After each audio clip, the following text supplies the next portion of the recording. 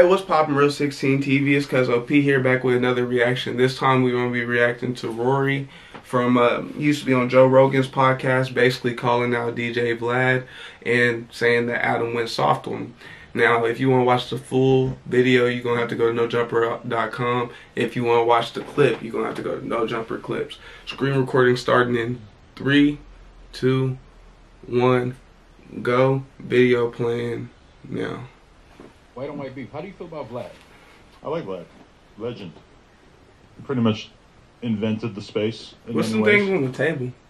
Don't give the white man that much credit. I mean, he was ahead of the curve on damn near everything in terms of like what YouTube content was going to look like. And he was the first person through the wall, and he took all the shit for it, and now everybody else does all the same shit that he used to do, myself included.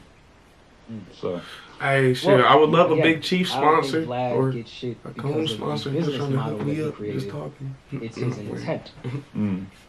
Yeah, I mean, and the outcome there's of a it, feel because his intent comes off. I've never met the gentleman. It comes across that he does not give a fuck. He's there for the view, just the view. Fuck what happens with the culture, and the outcome tends to be that way as well. So his intent is bad, and his outcome is bad. It's less that his intent is bad. It's more like his the aftermath be fucked up. You know what I mean? Like Rollo, the situation with Rollo says all that shit, gets caught up when there's no follow-up. There's not really no Vlad being a part of the checkup. It's not that Vlad had to help or nothing, because it's not his responsibility, but it looked like he cared nothing about checking up on bro. And there's other artists and stuff like that. After a while, he started to be like, I don't want you to incriminate yourself, you know what I'm saying? But I'm going to ask these questions anyways, to the point where people started to think he was the police. And if they think you're the police, I don't think that means you're actually the police, but they feel like you're trying to incite some sort of problems or try to get people in trouble. And I think that's more, I think Vlad's more about the aftermath. I don't think his intention is bad, because he started off making like documentaries for the hyphy movement in Oakland and all that stuff. He started off being a part of the culture, so I don't know if it's that, but I just don't think he gives a fuck no more. I think it's about the bread.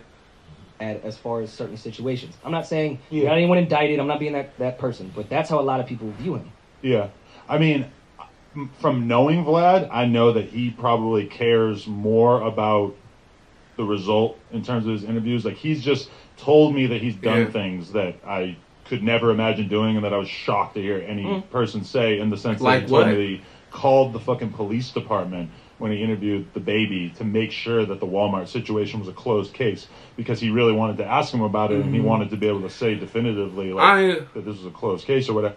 I ain't gonna lie, that shit is wild, but it's also smart. I don't know, that shit is kind of weird when you think about it out loud, because it's like, why go to that extent just so you could ask a question? If anything, you might be inciting more problems for the baby. But it's low-key genius, because he called to make sure he couldn't get the nigga in trouble. It's just more like, it doesn't make sense. Like, why would you go to that extent? Like, it's kind of weird, but is it smart that he did go to that extent? Yeah, it's one of the things where you can't have one without the other. It's pretty smart that he went to that extent, but when bringing it up, it is kind of strange sounding, seeming, and feeling. I can't even lie. That's just, because at first I was trying to be like, but I'm like, man, nah, that do sound kind of crazy. I bet the baby that could have made the baby uncomfortable with the interview. He might not feel comfortable, because if you interviewing people that don't feel like they like the police per se, and you out here like, I already called them, I'm cool, they're gonna be like, man, you might be them, like, and that might ruin your interview, I think. But going on. When I heard him say that, I was like, oh, that's a step that I never would have thought of, in terms of making sure that his interview didn't. All right, let's hypothetically talk. And I promise this has nothing to do with Vlad saying poor things about me, or any fake back and forth we've ever had. Do you think his intent was to make sure the baby was good and that case was closed, or he'd been called that so much that he can bring up in another interview to say, hey, do you know that I did this? Hey, do you know this? Do you know this? Hey, do you know that? Like, is he going down a rabbit hole? Yeah, is he now just starting to do that because he's been called this so much?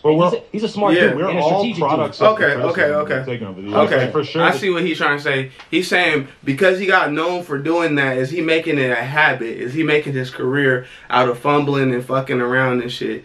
And when I say fumbling and fucking around, I mean like since he's already being called out for being kind of like the cop, is he playing on that gimmick of let me have what's the dude's name, Nardwar? Is he trying to know as much about you before we talk so you could be like, Vlad, how the fuck you know that, Vlad? What the fuck, Vlad? And that's honestly genius. It's very career boosting in my mind, and you can't call the man unsmart for that. I think that's, yeah, I think if they already calling you the police and it's helping out your videos, you might as well keep doing shit that makes people think you're the police if you're not the police. And if you are, do it anyways. Throw these niggas off your trail. I don't fucking know. I really don't, but this shit's entertaining. The worst shit I ever read about myself on Twitter is like stuff that really I probably internalized, and it made me think twice about what I was putting out there into the world. Oh no, there's a lot of hate I've gotten that I've taken like they right. Yeah, if you can't take they're definitely something right. from them, your biggest hater, then you're probably. But I'm saying, was yeah. it only for him going, damn, maybe I should look out for these artists? The king that can't handle the fool is a tyrant. Remember that. Just remember that the king that can't handle the fool is a tyrant. A good king can listen to what the fool's saying about him and understand his constructive criticism playing on. And this culture that I'm profiting I'll off give of. you another example. Or you think he's just doing it to say now, hey, look at me, I did this. Vlad did a banger Tax Stone interview like a couple days before he got locked up. Tax Stone, my guy. I love Tax I've heard Stone. that, yeah. You know, The Tax Stone Vlad interview. I think he does put people's freedom above you know, his own personal Let me interests. ask you a question, and I hope that shout out to Tax. When he likes him, no matter the result of that entire situation, what do we think Vlad's gonna do? Ask people about it on the podcast. No, I think he's gonna put it out. Oh, after the fact? Maybe. And I think I think he's holding something that he knows now because he's a smart businessman. He was not holding that for some moral reasons. But I interviewed Tax like that same week, so I don't think that Tax was saying anything incriminating. Because when I asked him about that situation, that's Adam. That's my point. He's not holding that for moral reasons, and I'm not mad at him for that. He's holding that because he knows whenever that trial happens, he has a tax interview. That's a business move. That's not a moral move, and I'm not mad at Tax for that. I'm sorry, Vlad for that. Yeah, of course you're gonna hold that. Don't say that's some like moral cultural shit. If he had shit. dropped it at the time, it would have been getting views all throughout. But yeah, and what he's about to say, and then also it's like, well, after the trial is over or whatever he says can incriminate him. So even if it is a business move, it's still a move. Like I said, one way without the other. It's still a move that keeps Tax Stone from going through more shit because of something that Vlad posted. Because as you see now, they're taking everything rappers do and say and trying to incriminate them for it. I think it's smarter for him to wait till after bro's trial just so he doesn't hurt bro's life, to be honest. Whereas if he drops it 6 years after Tax gets popped, I mean, is anyone going to even care? I mean, not as much as... Are you crazy? Yeah, but if he had dropped it back then... But people want to watch an old interview. Yeah. Vlad's whole platform is flashbacks. I have some great old interviews, and I'm pretty sure if I dropped them, then nobody would care because the world has just moved on. One thing that I can say about Vlad dealing with myself, the first thing he told me is, I think it'd be cool to see your old stuff. Nothing that you sitting here, let me know. I'll take that shit out. And I thought that was cool because I'm hearing the theories, and I'm like, okay, he gonna try to trip me out and say some shit. And a lot of times, bro, you go places. These people are not media trained. You feel me? They go say some bullshit, and then they go, hey, I said some fucked up shit. Can you take it out? How many times do you think that he hears that shit? I think a lot, but then also I think some motherfuckers they want to take out shit that's unreasonable too. It's like, bro, you already said some shit that I per se probably would have needed. You should have never said that shit. Like, it's gonna be hard for me to tell you no. And if I do take it out, it got to be some shit to where I think I'm gonna ruin your life. Like, you're gonna be in jail or blah blah blah. But if you say some crazy shit that just makes you look crazy and you can't get in trouble for it, of course I'm not gonna take that shit out. Maybe if we partners, but like more than likely not. You know what I'm saying? And then after that, it's fuck you because now you making me look bad. Like, nah, nigga, you made yourself look bad. If this nigga the police, why the fuck are you even going over there? Up until this specific podcast, the only thing I've really talked about with Vlad is I feel he takes advantage of younger kids that don't realize what they're saying. They just see a huge platform and they try to get out of the circumstance they're in, and that's one of the biggest platforms. And I think it's exploited to some degree. I'm not mad at Vlad talking to grown men, and if they want to incriminate themselves, that's on them. That's the only thing I've ever said. And then Vlad, which we know, this is a fact, is one of the most sensitive people ever. He created in his head that I've just been shitting on Vlad. That's the only thing I've said for real about Vlad. And then he called me unintelligent. And when you start attacking, like, all right, now you're doing something. I was just talking about your platform. Yeah. Now you're trying to say Yeah, I'm now stupid. Now y'all like beefing or something. Yeah, but you can say that about. I know my ABC. You can say that about and a my lot of ones and people. threes. You know, like clearly, like Orlando Brown is not of sound mind, and he'll get a million interviews from everybody. It's the same shit. Our own people will do it to us. Everybody will do that because right now, like, everybody's just looking for that click. They want that revenue and shit like that too. So we can't just say, "Oh, Vlad is the only one doing it." Nah, Oh, we were gonna do the Kanye. Everybody that's doing what I'm it. saying. And then even before, It's people get entertaining. a lot of slack for the Boot Gang interview.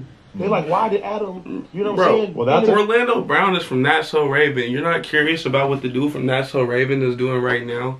Come on. There's so many people that watch that show. Hell, I think the dude from Corey in the House is rapping. That's interesting too for the motherfuckers who watched it. What's the girl doing? The other girl. It's entertainment, bro. You gotta see. Plus that nigga's doing crazy shit now. So that makes it even more interesting. Just saying.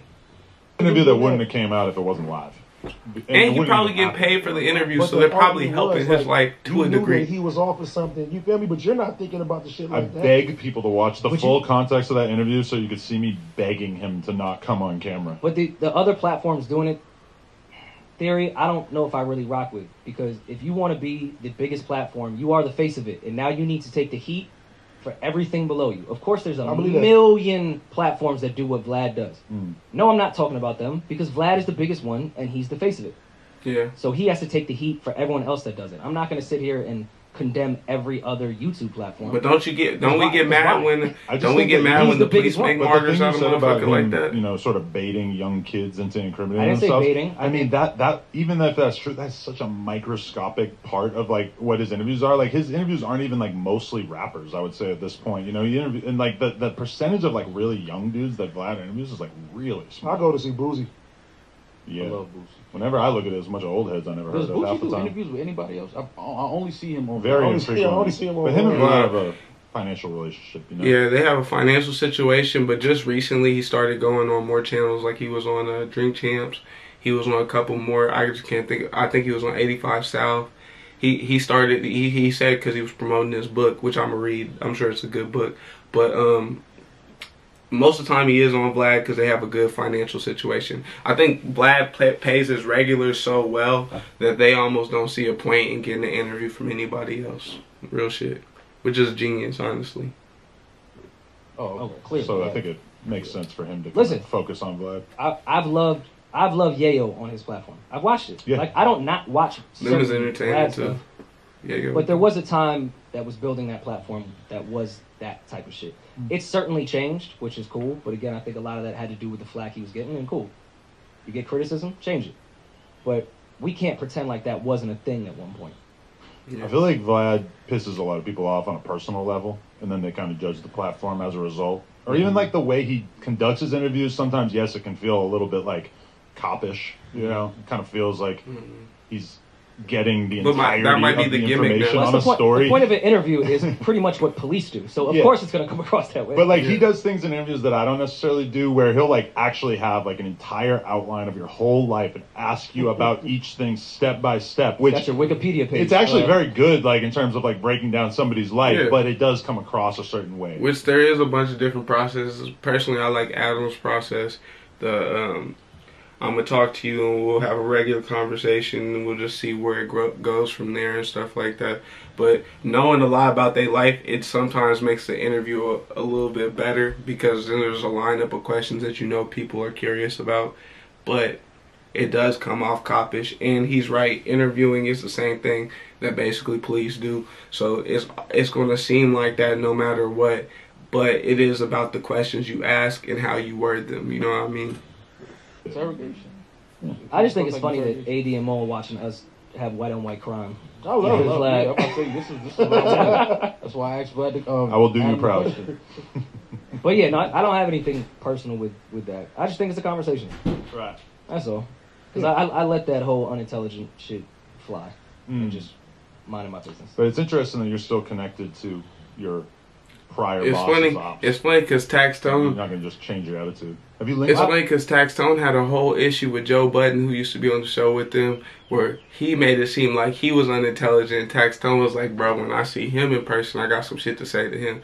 So I think it's ironic that my fault, is it Rory? Rory's doing basically the same shit. With Why any would- of his ops? No, I don't. Oh. But that's just weird to me to even begin with. Like, and even Vlad said that in that same thing. Like, oh, you know, he could have done an interview with me had he not done that. I don't want to do an interview. I promise you, if Vlad hit me at any point in my What are you entire life, hiding, Rory? Vlad will find it. Yeah. I would like. It's funny someone saying I would never do an interview with you when you would never accept an interview. Like, You I'm don't not think it would be asking- good for the podcast overall? Couldn't hurt, right? We don't base our entire podcast off. What So Weedy could have sold 10,000 or 10 times as many records if she had gone on Vlad. you Possibly. believe that?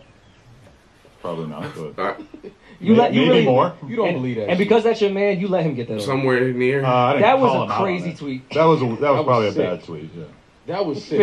Fair. 10 times as Like, much. That's crazy.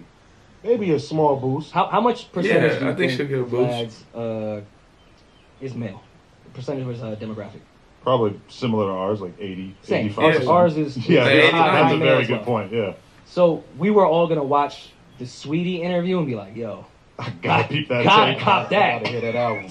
Nah. Yeah, no, How probably many not. views is the clip getting where it's like, She would do views. Don't get me wrong. Vlad We would asked look at her Sweetie face and about talk. Yeah, I think more fucking girls will Lil click the Baby and video. members of the Migos versus the clip that Sweetie talks about her new album. Right. I'm probably not gonna clip. I'm clicking the on one the about first the one. album. Yeah, first one. And even sounds though I pretty know good, though. Sweetie probably won't go talk about Baby, Migos, and all that, and I respect her for it. You want to see how she turns it down. You think Yeah. if she did that, all of Vlad's audience would have been like, "Well, let me hear the bars." They're not listening to the album.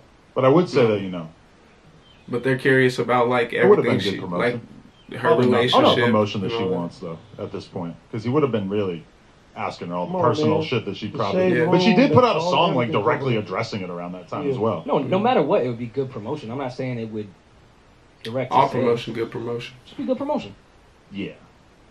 Yo, we just hit 400,000 Yeah. subscribers All right here on the so Clips channel. That's if the you end wanna of that video or whatever. If you want to go see any more like it, you're going to have to go to No Jumper Clips or go to nojumper.com. But basically, I didn't see really where they called Adam soft. I ain't going to lie. I just realized at the end of this Clips video, it looked like Cuz got socked in his face. But getting back to it or whatever, Rory and Mal are cool dudes. I didn't see in their show by themselves. They used to be with Joe Budden. I don't really know what happened there. Entertaining guys. I didn't really see where they called him soft, but I do agree. DJ Vlad has a habit of like making himself seem like the police, and it wouldn't be so bad if his like I said, his aftermath of like showing like, oh, I actually do care about these people. This is just like how I approach my job. If it looked better like that, then it'd make more sense. But to be honest, I think Vlad's falling off. I don't like his side interviewers. It's not that they bad. Linnell cool. It's not that they bad or whatever. It's just because nobody's on camera. It's like, who the fuck cares? I'm used to just hearing his voice. Why are you so busy that you can't talk? This is your whole bread and butter. I'd rather just hear you. That's what didn't make sense to me about what was that other shit?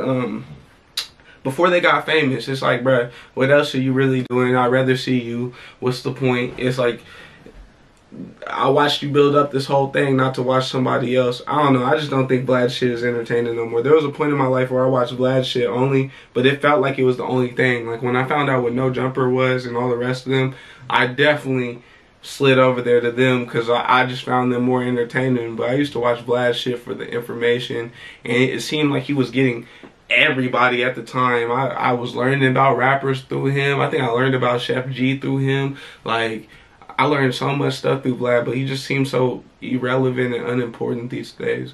But continue to like, subscribe, and share. Continue to fuck with me. Continue to comment, you know what I'm saying? Tell me how you feel about the videos. Really subscribe to this motherfucker. Bye.